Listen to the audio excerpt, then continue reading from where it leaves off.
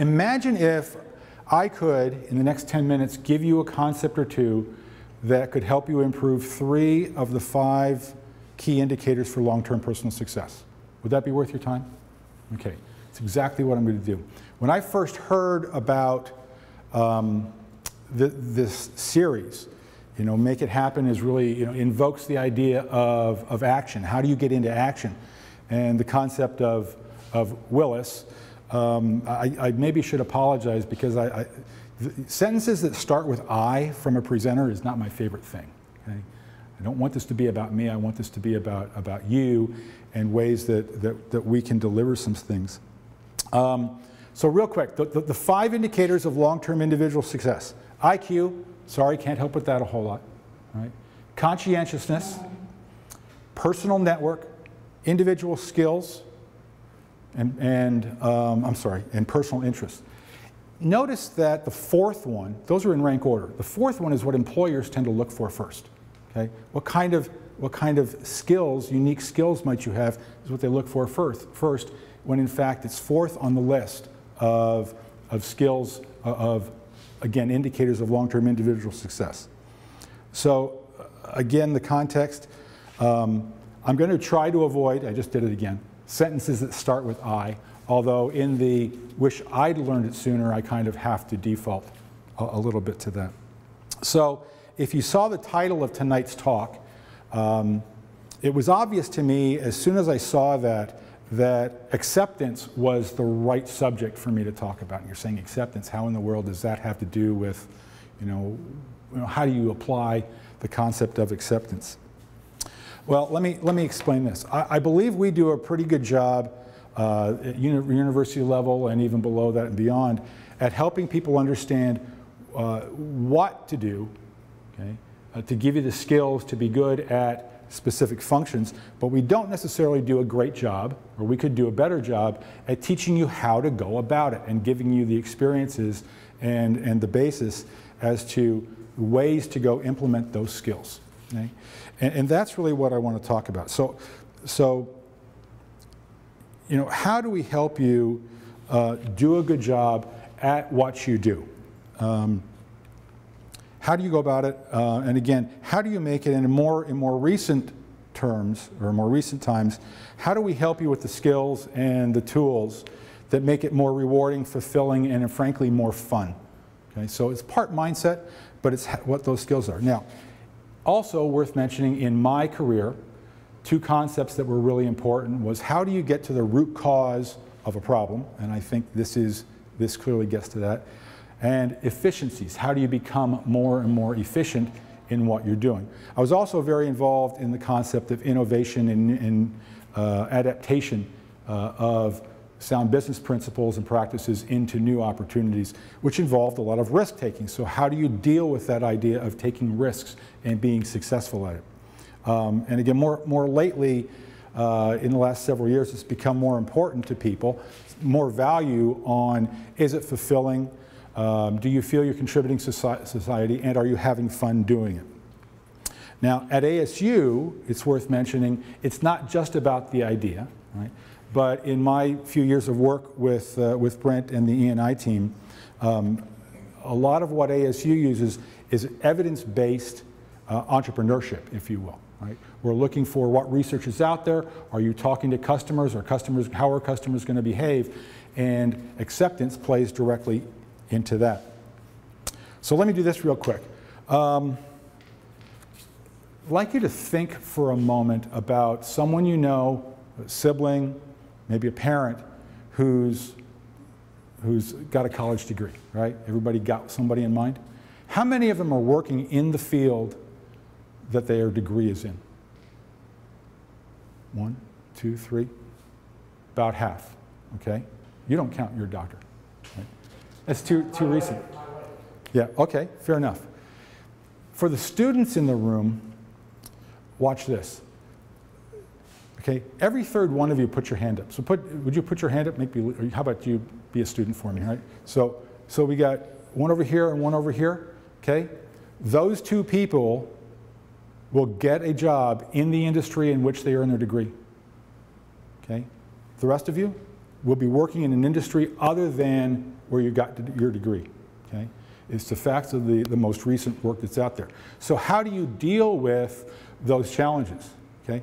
If I say, you may be in engineering, but you're not going to get to practice engineering, how does that feel? Right? How do you deal with those changes? How do you accept that information and do something about it?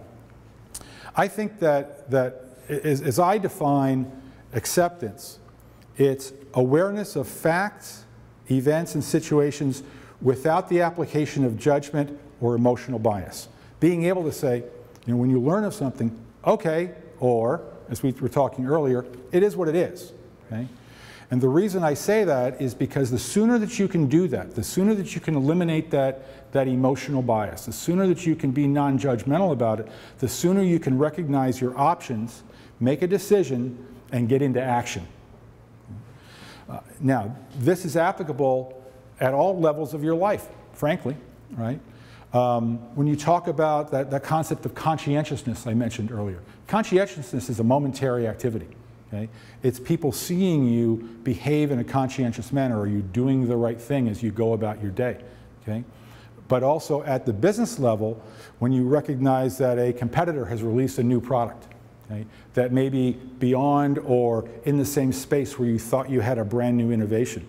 What do you do with that, and how quickly do you adapt and act in a manner that can be competitive? Okay. It's worth making a comment about change. Anybody in here change their major? No? Okay.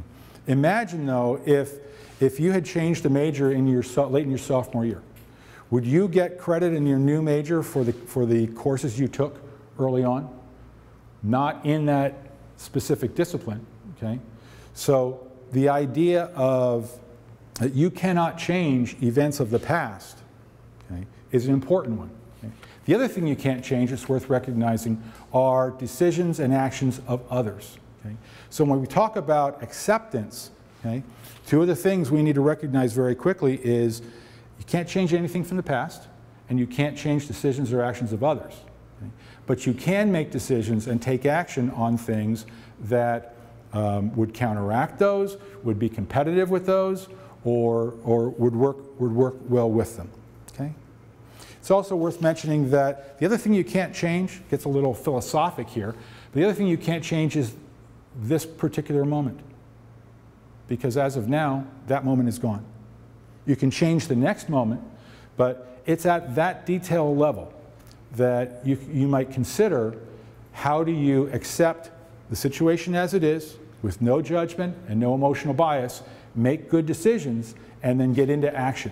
Okay? Again, whether it's momentary or it's long-term. Okay? So why am I sharing this? Okay? Why is this important to me? I believe that, again, that this triangle, what I call a performance triangle, of acceptance, of identifying options and making choices for those, and taking action to put those choices in place, is a cyclical thing that we go through every moment of our day, okay? And can be incredibly powerful if we recognize it and, again, eliminate all the clutter around it. It allows us to avoid distractions, things like too much drama, okay? It allows us to not waste nearly as much time. We can get into the proper type of action more quickly.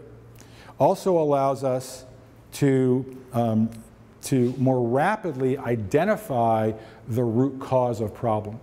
Okay? Again, eliminating the clutter. Okay? It also, because of elimination of that, what I'll call clutter, it has long-term improvement of physical and mental health. You're dealing with less stress, anger, doubt, guilt. All of those negative emotions can be somewhat controlled and diminished, and again, allowing you to have productive, making progress in whatever endeavor you're pursuing. Okay?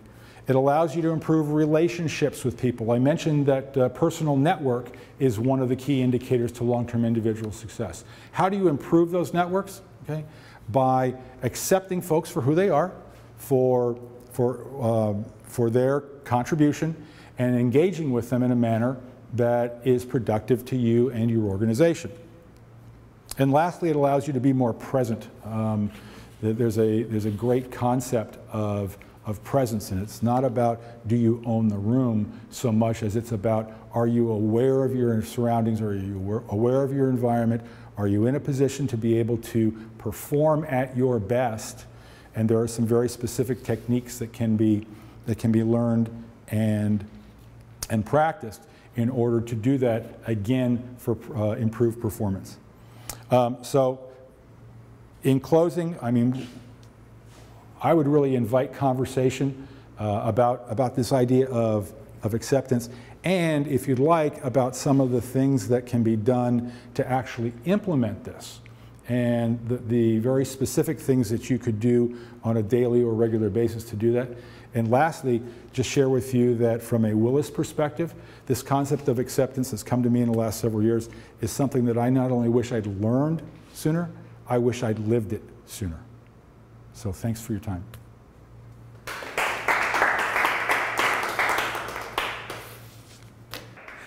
Okay, so I'm going to bring us from a philosophical state down to earth and business and commerce and entrepreneurship. So just to kind of find out how many of you in the room are either have a business or have an entrepreneurship, aspire to be an entrepreneur or have business ideas. Anyone? Okay, there is one right there. All right, awesome. So my name is Sean. I'm the founder of Avantage. The problem we're out to solve is slow times, unbooked hours, and empty seats for local service businesses. The average business has 25% underutilized capacity, meaning slow times, unbooked hours, and these are money and revenue that they leave on the table. So we're trying to capitalize and turn that into value. So meet Dr. Hessler. He's the Phoenix Suns chiropractor, and yes, that is Shaquille O'Neal. And so he had a lot of slow times and empty rooms during the off season or when the Suns are on the road. So he's trying to gain new customers and fill those slow times. And he was spending tens of thousands on marketing on Google, AdWords, Facebook, etc. He joined Avantage. He got new clients without spending any money. Isn't that awesome? You ask how? Introducing Avantage, a new platform, a new way to grow your business without spending any money. On Avantage, local business owners connect, promote, and collaborate by trading and exchanging their excess capacities and slow times. So Dr. Hessler, he used this one-page form, and he posted his offer in 5 minutes for some sort of a chiropractic treatment. It's very simple: title, description, and the value of the offer, what you normally charge in dollars. And on Avantage, we use Avantage Bucks, which is our internal private currency, to keep track of each trade transaction, as well as to facilitate multi-party trades. So you're not stuck with one-to-one trades only. I can trade my chiropractic services with you, take those credits, and go and buy a video service from him. Therefore, it kind of it makes the marketplace a lot more liquid. And yeah, within minutes, his offer was posted in our marketplace, visible to other local business owners. And with a push of a button, he was able to gain a new client, fill his empty room, and earn Avantage Bucks credits for that empty room that he had. And in turn, he used the Avantage Bucks credits and purchased an SEO package and a videographer for his business, and therefore promoting his business further. Now, the great thing about this is he didn't spend any cash. He utilized his empty room, and he gained some marketing, SEO services, and videography. So to cap it off, Dr. Hessler gained new clients that could turn into long-term patients. He filled his empty rooms that would have gone to complete waste anyways, and he earned Avantage Bucks currency, which he was able to pay for other services and saving his cash. All in all, saving his bottom line and increasing his profit. So this whole trading and bartering economy is actually a huge market. There are currently 400,000 businesses in the US alone. They trade about $10 billion a year. And they do it across 500 different barter exchanges. These are clubs and membership clubs in different cities. Phoenix has 3 of them. And it's a very old manual process. It's phone-based, broker-based, and businesses belong and they trade services. So but it's broken. It's very 1990s technology. But the trading economy should be much bigger. There are actually 100 million small businesses and freelancers that face the same problem of slow times and looking for clients. So we believe, just like the Airbnb and the whole sharing economy, we can unlock these underutilized capacities if we can build a trading economy platform that's easy to use. So our go-to-market strategy is to go after the existing Barter Exchange members, 400,000 of them, 70 million freelancers, and the 1 million Groupon merchants who are hurting because of the high fees and the disloyal customers that Groupon sends them. We've done that, and we've successfully converted many of them into our platform. We also have an affiliate marketing program that we reward our members for referral fees, about 50 Advantage bucks for every referral. And we're also connecting with the whole local first and buy local movement, supporting local businesses, and it is working. So since our launch last October, we have over 800 members signed up with 500 offers posted and valued at about $600,000 per month in trade value committed. Our engagement is about 300 users per month visit us at least once a week, about 5 times per month, and spend about 10 minutes on our site. Our members love us and they want us to succeed. Our revenue model is simple, 10% transaction fee. The average member is committing about $1,300 per month in trade volume, meaning in 5 years with 100,000 active members, our revenue will be north of $150 million, making us a billion-dollar platform. Our team is awesome. I'm the founder, computer science alumni from ASU, and I did build a local company into a global platform using bartering and exchanging services initially. That's where I got introduced to this concept. Rosie is our community manager, and Maud is our lead software developer and is an expert at what he does. So our ask today is join our movement, spread the word, let any freelancers, creatives, influencers, or local businesses know about our platform. We do give 200 Advantage bucks when they sign up and 50 Advantage bucks for any referrals. It's been a pleasure, and I'll take any questions you have.